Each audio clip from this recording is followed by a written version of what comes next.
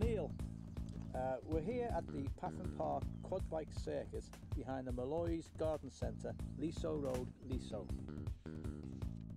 Can you tell me a little bit about the Quad Bike Circuit?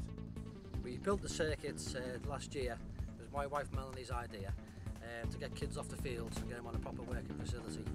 We've had great support from the local police authority, the Coast Guard and the local councillors, and it's working really well now. You've just built another track. Tell me about that. We initially didn't have any inclination to build anything for the adults, but there was such demand for it, and for the older children, 14 to 18, we've built a dune buggy circuit now, next to the quad bike track. Have you found much interest from the local community? Initially the local community weren't very happy about the idea of quad bikes in the residential area, but we worked hard to find the right bikes that were quiet and would meet the needs of the local people, and they've been fantastic support from all of them. Thank you very much, Neil. You're welcome.